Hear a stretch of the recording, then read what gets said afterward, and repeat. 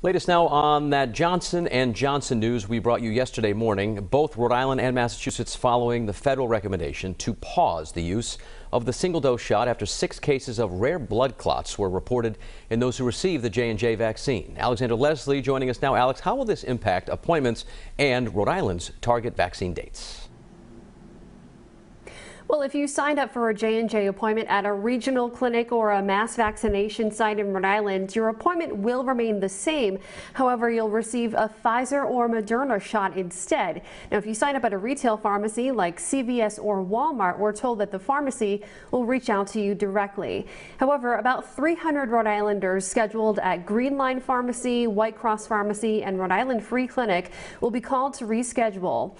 As for the impacts long term, state health officials say they do not anticipate that this will impact expanding eligibility next week, nor will it interfere with the state's anticipated milestones. That's because the state was already planning for a huge decrease in doses, and we're planning to rely heavily on Pfizer and Moderna. The good news is we have a very robust distribution system in place. So when the pause is lifted, just about any amount of Johnson & Johnson that we have in the state, we could administer that week.